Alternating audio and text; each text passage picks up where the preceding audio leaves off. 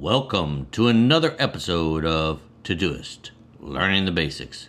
My name is Jerry Colbert, and in this week's episode, we're going to be talking all about project templates. Coming up next.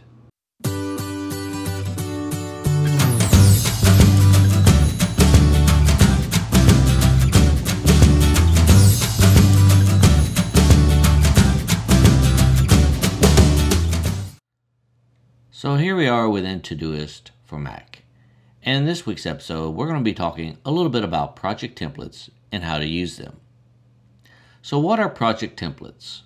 Well, basically, a project template is a project that has already been set up with different parameters that you might want in your project, and you've made a template out of it. And the template is a CSV file, so it can be imported into other applications or even back within Todoist. So now you can export projects as a template, and you can also import projects into Todoist as templates. Now, in this episode, I'm going to show you the basic exporting of a project and also importing of a project, and a website that has some project templates on it that you can import into your Todoist to, I guess you could say, use someone else's idea of what they thought was a good template for a project. Okay. Now, here you see I have Todoist opened up here for the Mac, and here's my projects here. Now, let's say, for instance, for some odd reason, I wanted to make a template out of this Someday Maybe folder here. Okay. Now I can do such. I can go here, click on Someday Maybe. Then I can go up here to this project actions. I can click on that and I can export it as a template. And so when I click on export as a template, it's going to bring up this dialog box. You have two choices. You can either export as a file or export as a shareable URL. Typically, you would want to export it as a file. So when I click on that, it's going to take me to a web page, and you have to be, by the way, logged into Todoist on the web for this to work. I found that out a couple weeks ago. Anyways, so once you do that, it downloads the file into your download folder. So when you open up your download folder here, you'll see that I have the Someday Maybe CSV file right here in the downloads.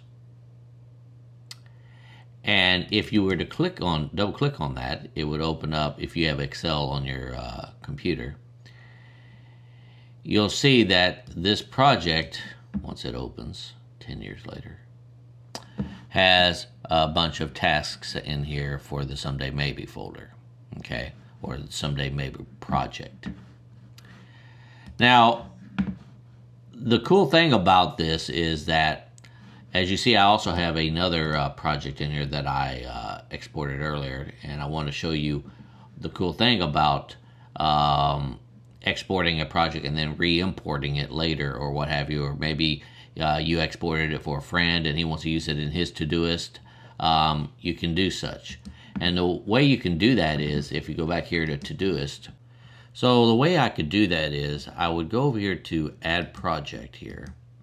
And let's say I want to, because the other one was called 2016 SEO Checklist. So maybe I want to call this 2018 SEO Checklist. And I add that project. And when I click on the project and go up here to Project Actions, I can import that project by hitting Import from Template, and it gives me this dialog box here, and I can either drag it into here or I can select it from my computer. So I'm going to go ahead and click on Select from my computer, and I'm going to select that checklist and hit Open. And when I do so, it's going to import everything that's in that project right here into this new created 2018 checklist. It's just that simple.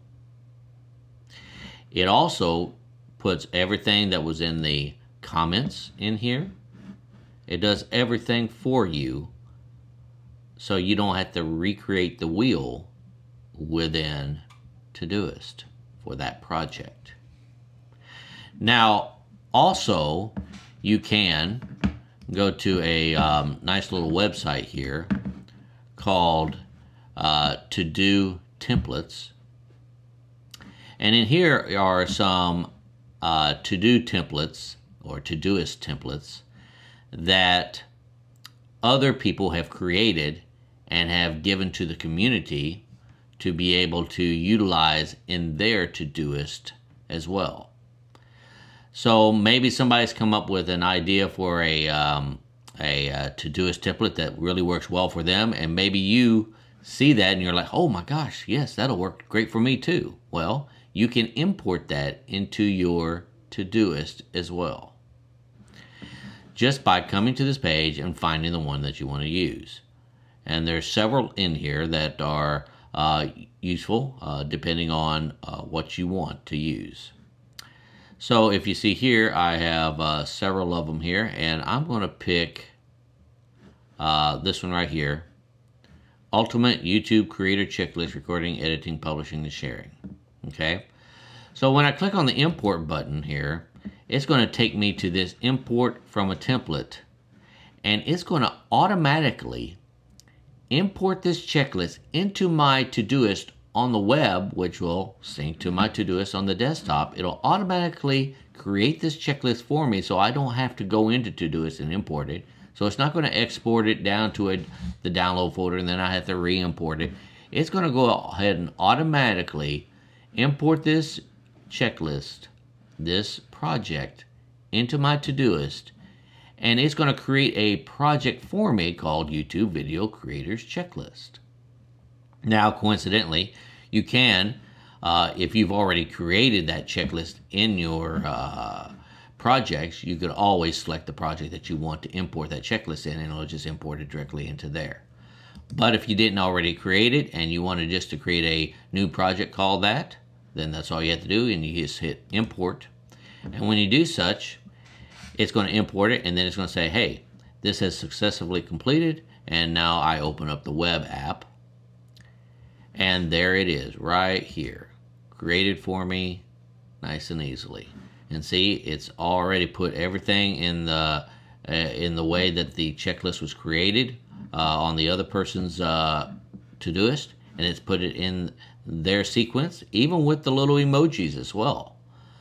So these are the cool things that you can do with project templates in order to either help yourself get further along with creating projects, maybe faster. If someone else has got a project that works really well for them and they share it with you, they could always, instead of sharing it so you're not both utilizing the same project, they can just export it and you import it, and now it's not really sharing between you two as far as you complete a task and now it's completed on his end and this and that, but it's rather you are exporting it and he's importing it, or he's exporting and you're importing, and now you all are using the same checklist, but it's not actually sharing. Now, these are the cool things that you can do with exporting and importing projects. So I hope you got something out of this episode. And if you did, please click on that like button right down below.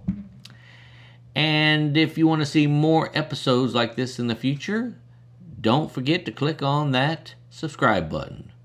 And if you're wanting any notifications of upcoming episodes, don't forget to hit that notification bell as well. And so without further ado, I want to wish you all an awesome day, and let's become more productive. Thank you.